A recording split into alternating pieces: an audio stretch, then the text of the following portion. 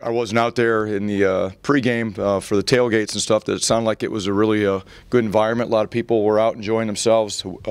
Ended up being a great evening, and really appreciative of the fans that showed up to support this football team. And yeah, like a lot of the events that we have, we're looking to make each event each year bigger and better, and we'll do the same with the spring game. But again, I thought it was a great turnout for our first spring game, and again, really appreciate the fan support and looking forward to having them come back this fall.